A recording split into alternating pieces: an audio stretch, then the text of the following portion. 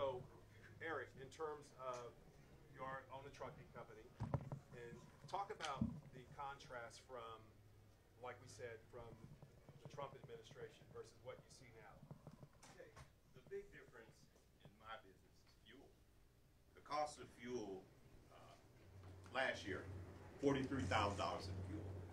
You know, under the Trump administration. Previously, that number was like $34,000. Right.